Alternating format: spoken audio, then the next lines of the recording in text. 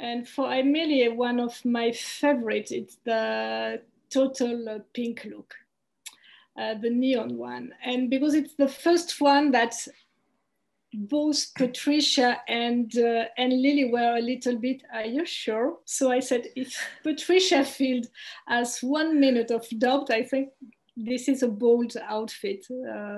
So I really love this one. And Lily was really into it. And she said, okay, do you think it's not too pink? I say, yes, it's very pink, but it's a statement, you know, pink, pink shoes, pink socks, pink everything.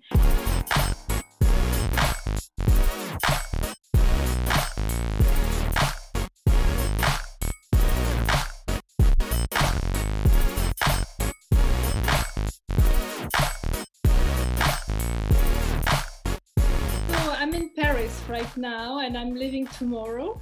I will take some holidays before starting the prep of the season 2. Okay, yes, nice. that's great. That's great. And I love the way they presented the renewing with the letter of Sylvie. It's amazing. It's amazing. Yeah. They're very creative. So it was it's a nice team and they did very nice things. We all really like it. So I wanted to know, how did you start your costume design career? I started a long time ago, and I always knew that I'm going to do a costume design, but I didn't know how to express it.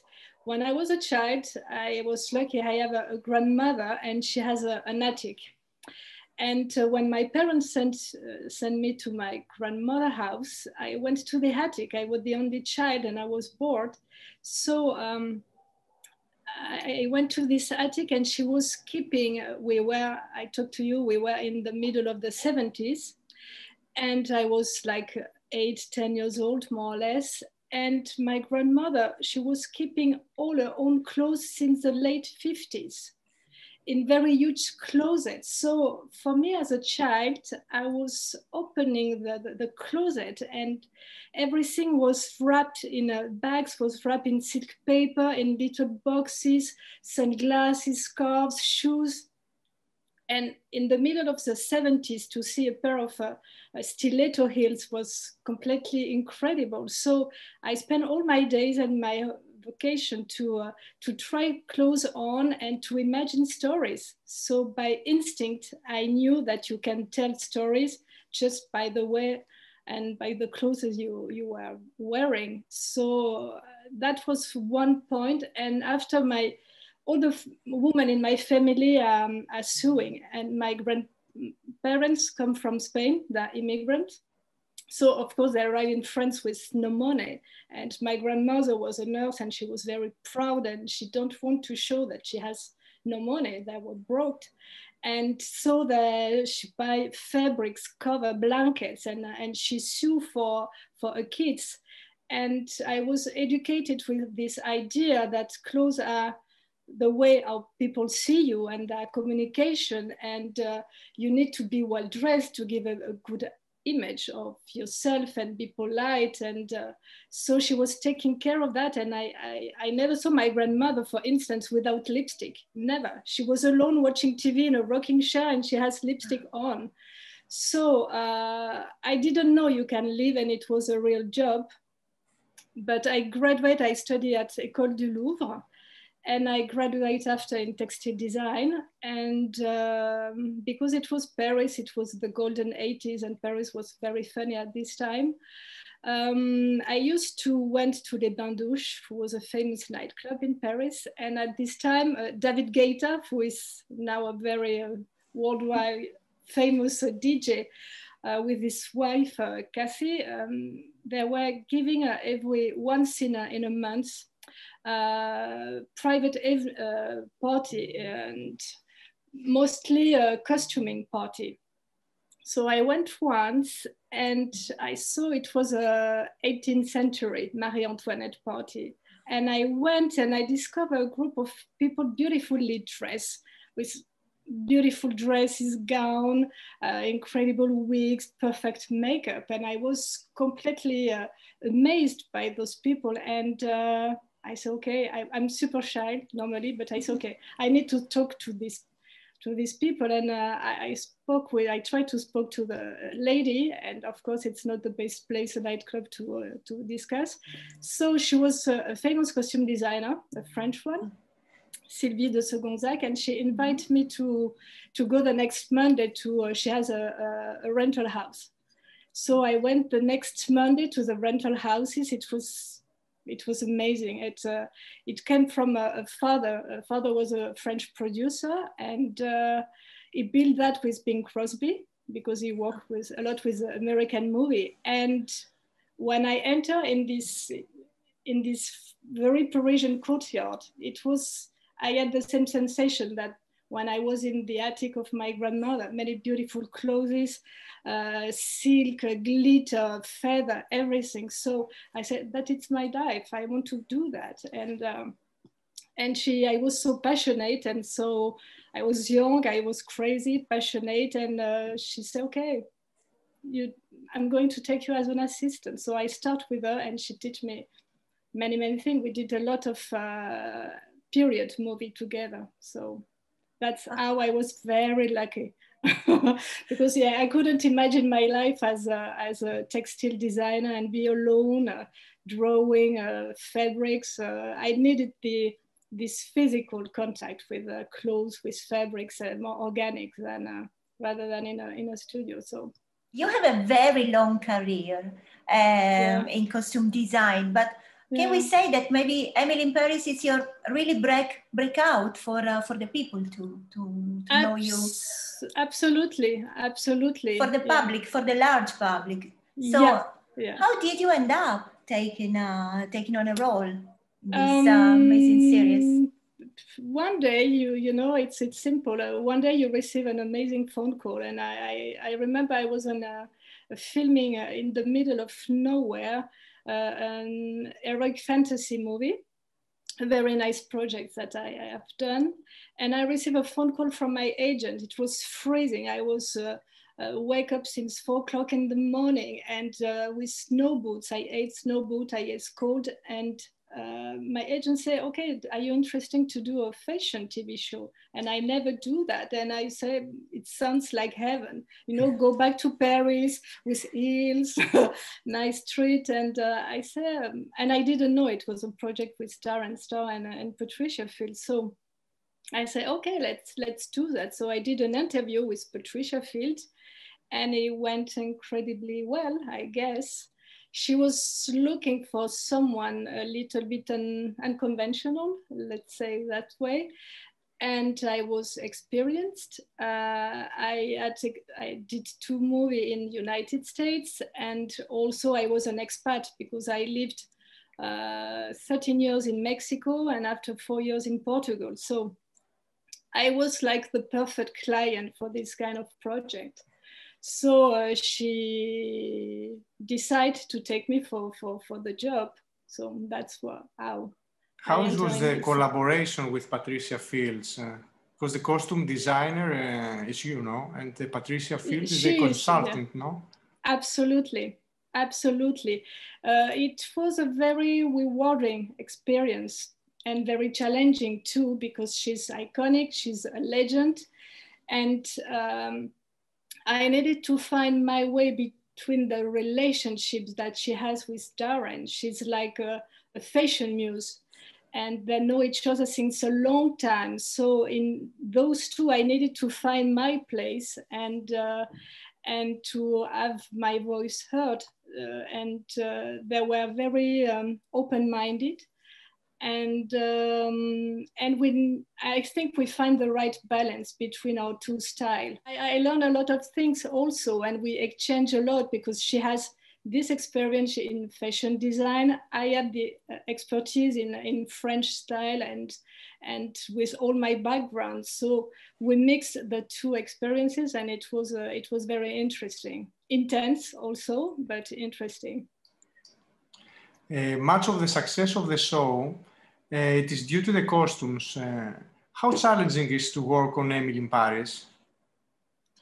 I think it's challenging like in every project. And I think you choose a project because is challenging and it's frightening you, and you have something to prove or to discover, or something new to investigate. So it's always challenging to start a new series and to design new character, and character need to be good looking, interesting.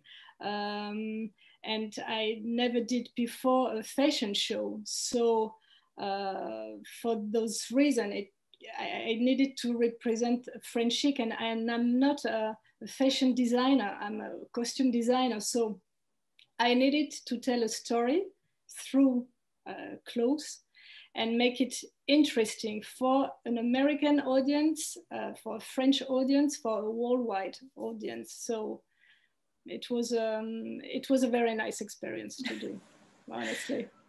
So we have three characters, very, very different between them. It's Emily, it's Mindy, it's Sylvie.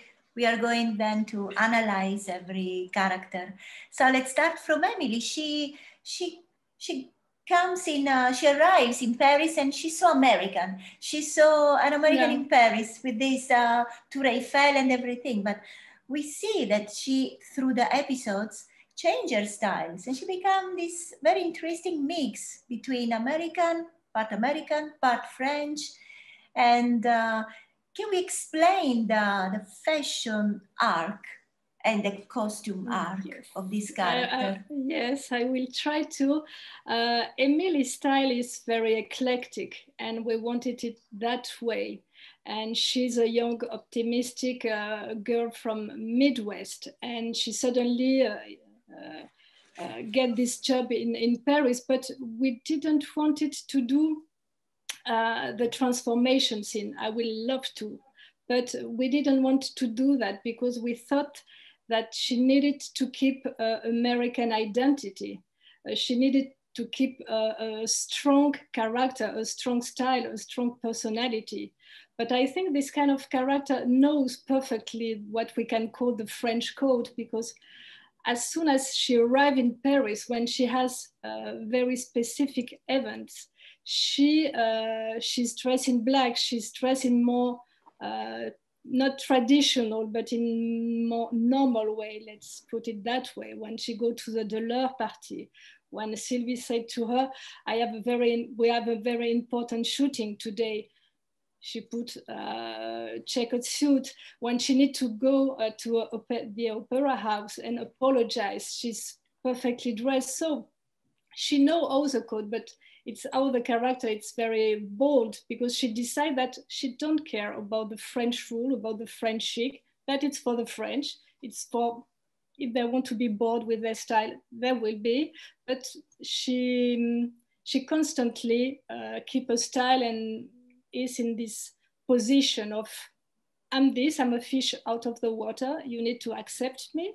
I have to say something, because a lot of people talk about Emily as the new Carrie Bradshaw, but I can say something that it is to me, according to me. I don't know if it's true, but I cannot say that, okay, there are some nods to Carrie, but I can say that Emily is not the new Carrie Bradshaw or a copy of Carrie.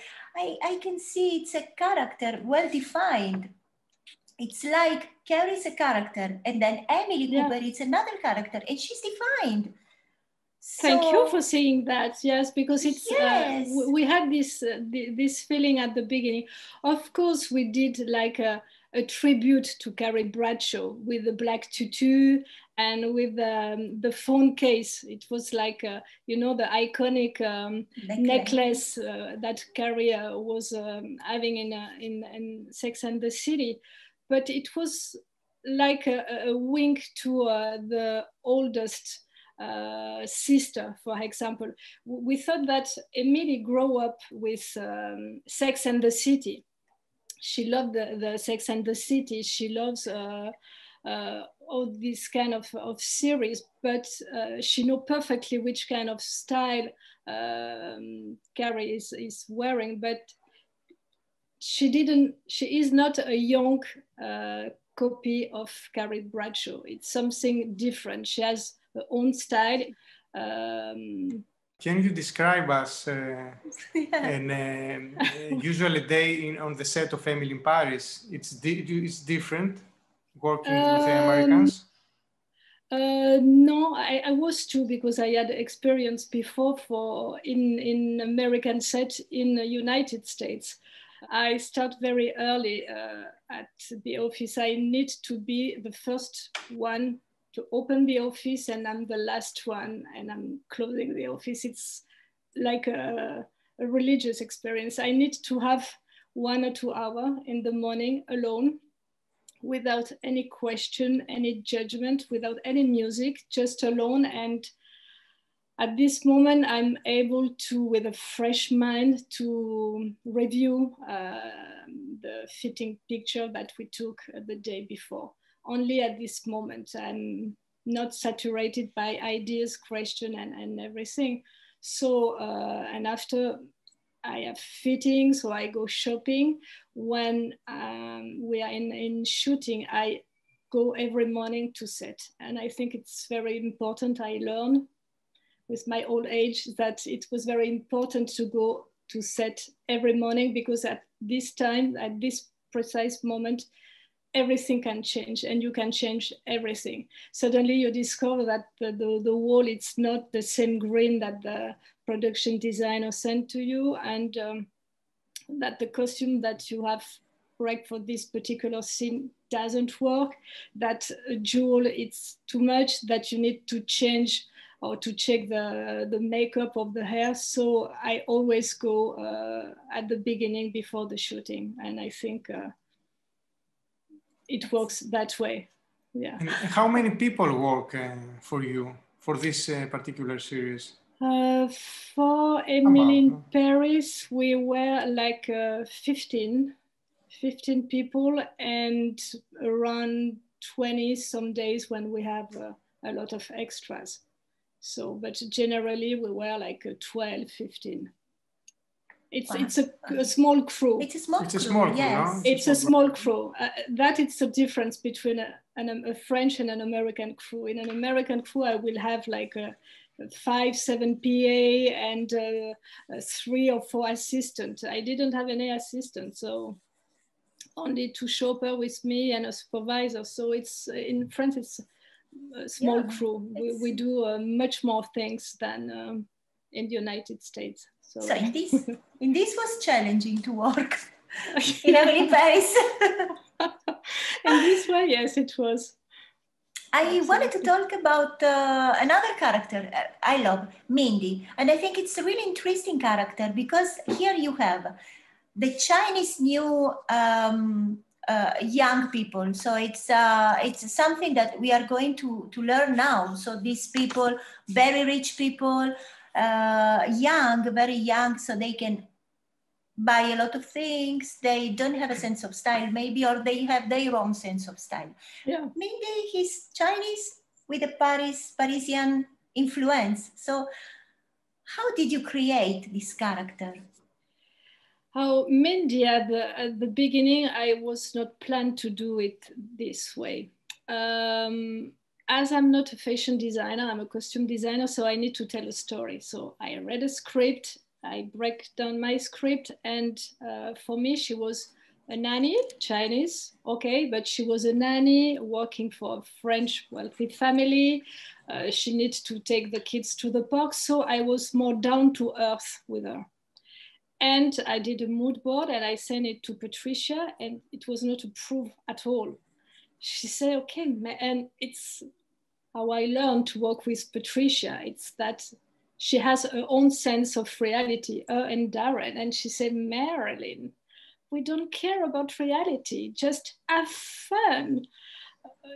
Yes, because I style her. She had I remember like oversized jumper with buffalo platform shoes, and she was more street style than the character she's right now. And I didn't have the cast yet. And when we met, Pat was in Paris at this time, and when we met Ashley, And she was so full of energy. She has beautiful legs, and she was very sexy. She's a very handsome girl, very pretty girl. So she has a lot of colors, a lot of texture also, with kind of Patricia and myself a trademark. We like to use a lot of colors, a lot of texture, a lot of patterns, which is not really French, by the way.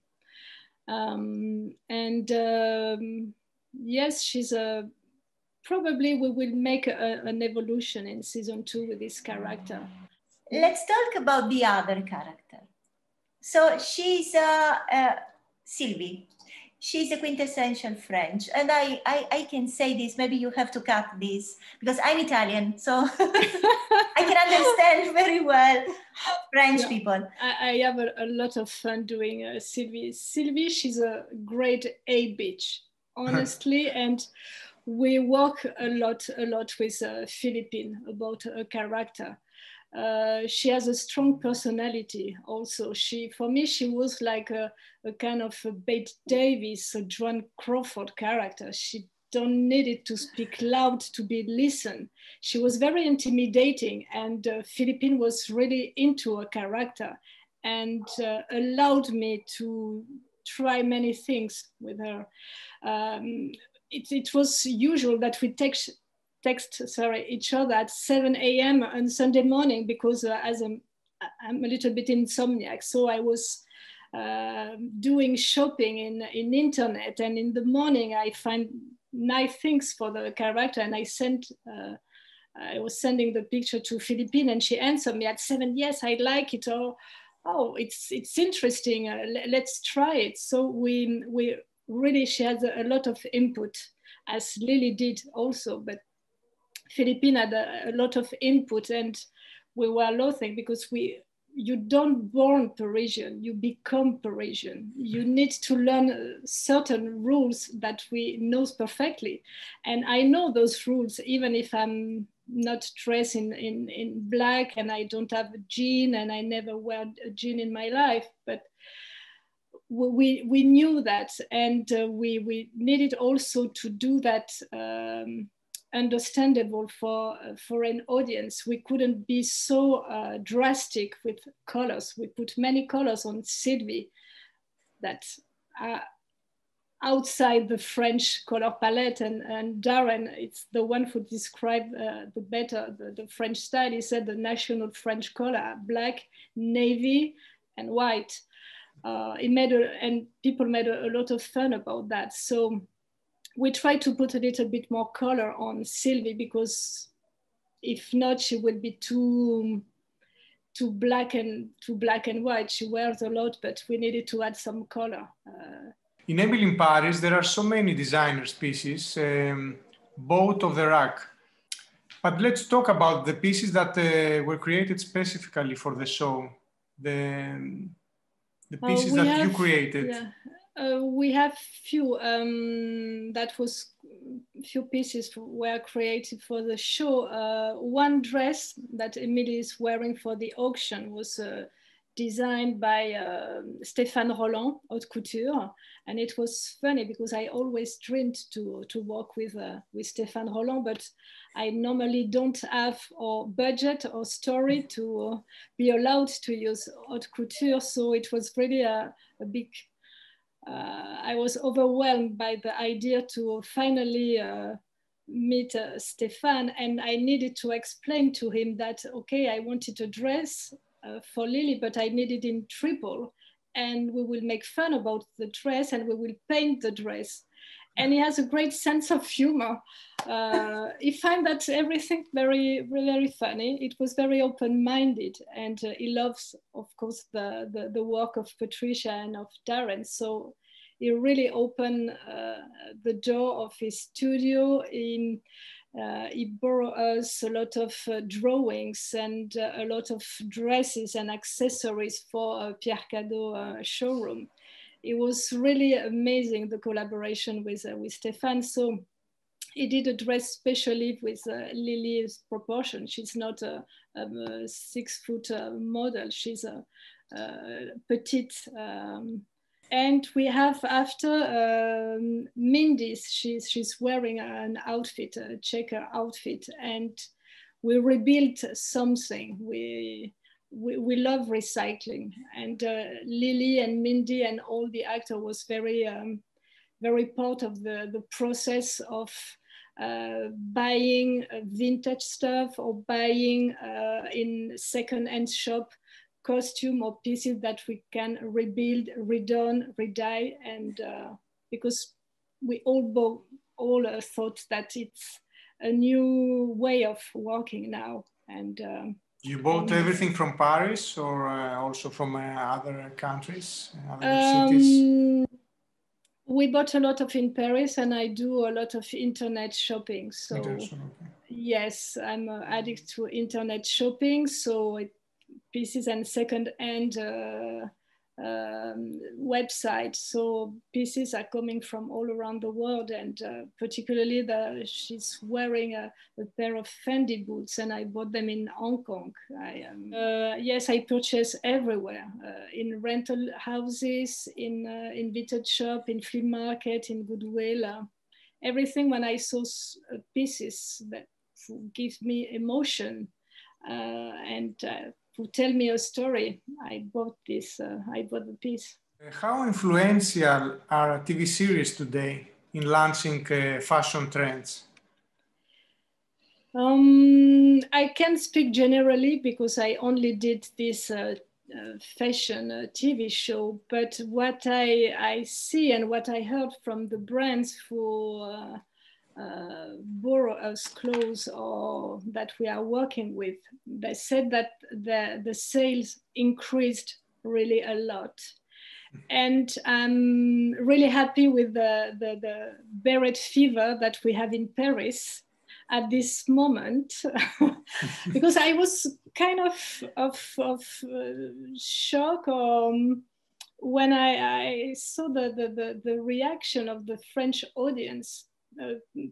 French people were very offended by the beret, that they consider that it's a terrible cliche and we make fun of French, and they say nobody in Paris, in France, is wearing beret anymore, and it's not true. Camille, who play Camille in the Camille Hazaf, who's playing Camille in the series, she's a very hip girl, a very fashionable girl, and she you can check her Instagram, and she's wearing the beret many times in her life. And in France, we wear berets since the 18th century, and in the late 30s, women started to wear berets. So for me, it's a beautiful accessories, and it was a way to, as Emily couldn't speak French, it was a way to express how she loved French culture.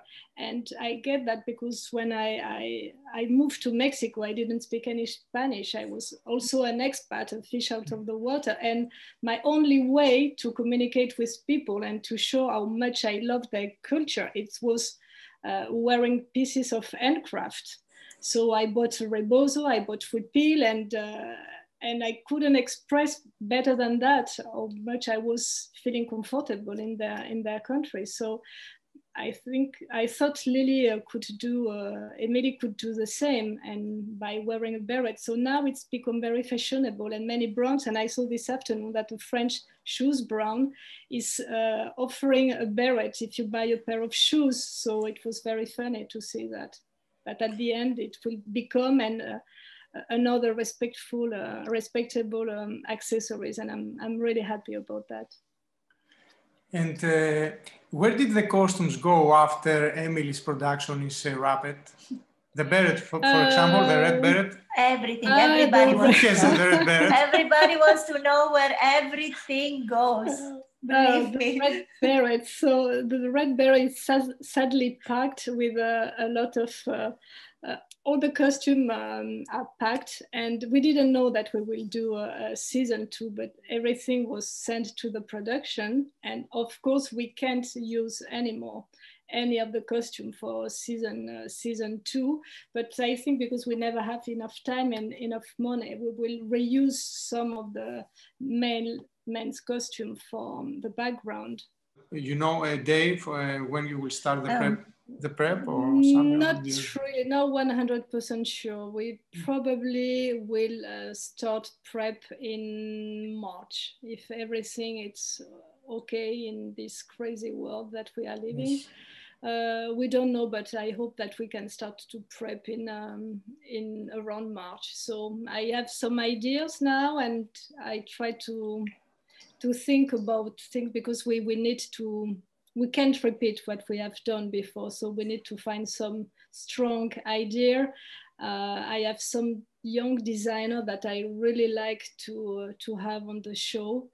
And we will see what we have, what Darren has in mind with his screenwriter. I find beautiful location and beautiful designer, so now I need to have story to be able to put those beautiful outfits.